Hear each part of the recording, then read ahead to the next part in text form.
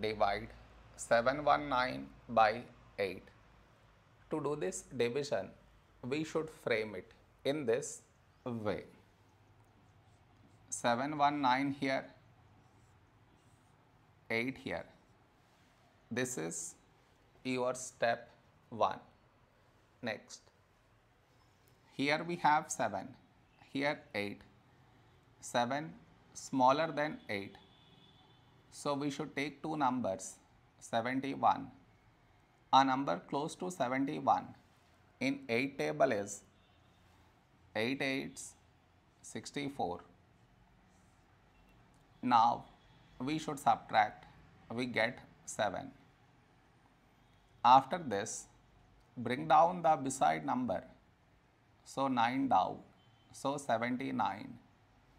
A number close to 79 in 8 table is 8 9s 72.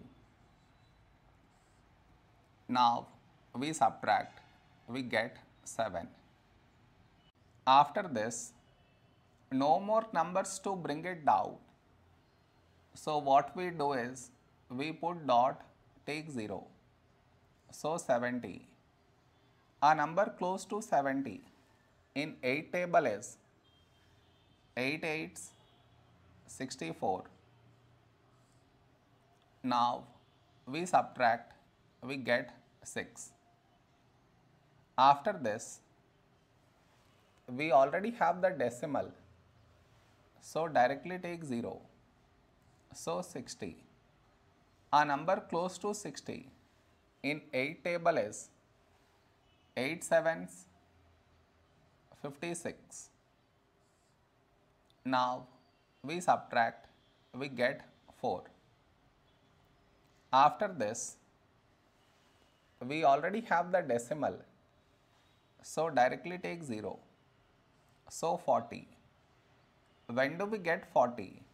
In 8 table, 8 5s 40. Now we subtract, we get 0. Here we got remainder 0. So this is our quotient.